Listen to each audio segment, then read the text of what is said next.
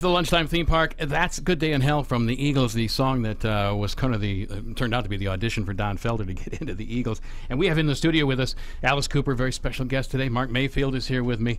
We're getting ready for the 12th annual Christmas pudding. Yeah.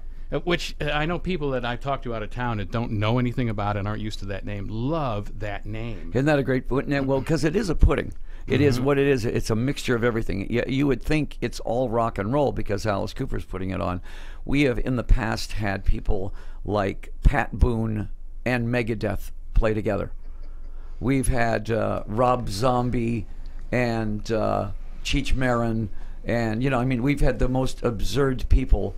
Glenn Campbell playing with Ted Nugent. Well, as you said earlier, it's like a Christmas party where everybody has to It is. Everybody gets up and does something. Show, and we mix in classical. Cheech Marin's wife is a Russian classical pianist. We had her come in and play. And then we would have a comedian. And then we would have a country singer. And then we would have a juggler. And then we would have a magic act. You're Ed Sullivan. And there are no more variety shows like this. It's a really big show. So when we looked at it, we said, it's a pudding. It's a Christmas pudding.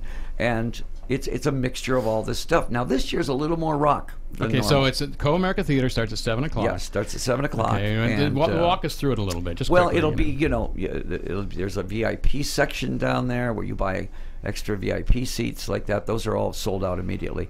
And then there's the regular section up there. But the show goes on for 5 hours. We can't stop it. You get your money's worth. Oh, my gosh. And nobody ever leaves. Because it just, the acts keep building and building. But you sort of mix and match a little bit. Oh, yeah. We throw people all over the place. My son's band is playing. Oh, cool. But Orianti's playing with him. Oh, really? She's going to do some songs with him. I'm going to do a song with Dash's band. Well, I remember that the grand opening of the Rock. That was fun. You got up there with those with Dash's band. And cool. It's a good little band. It's a really good little band. We've got John O'Hurley as the MC. Who is great. John guy. is just terrific. We've got L.A. Guns are coming in this year. Sebastian Bach is going to come in. Some guy named Johnny Depp is coming in. We'll talk about him later on. Yeah, you've had some. And then our band's going to do 8 songs. We're going to do eight songs. 4 of those are going to be covers. We're going to do. I do a section of my show now called "Raise the Dead," and what it is all of my dead drunk friends. Basically, we had a drinking club called the Hollywood Vampires. Yeah, and it was Keith Moon. John Lennon would show up, Jim Morrison, Jimi Hendrix. All those guys would show up at the Rainbow, and we realized that 4 of our original members were dead. So in our show now, we do the big tombstones, and we do Break On Through for the Doors. We do Alice shows up in this graveyard. All of his drunk dead friends. Perfect. So we do Revolution by John Lennon. We do My Generation. Ori does Foxy Lady, and just kills it.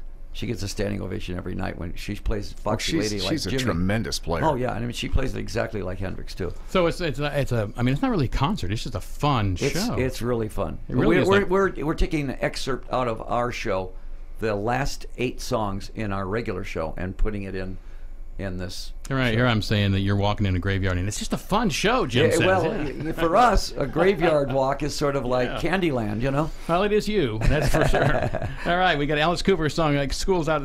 Boy, talk about an iconic song in rock and roll. You get one of these in your life. You write better songs than this, but you get one that you're remembered for. When you think of the Who, I think My Generation. Well, when I think the Stones, I hear Satisfaction. Yeah, Alice Cooper's ultimate song coming up in a few minutes on Lunchtime Theme Park.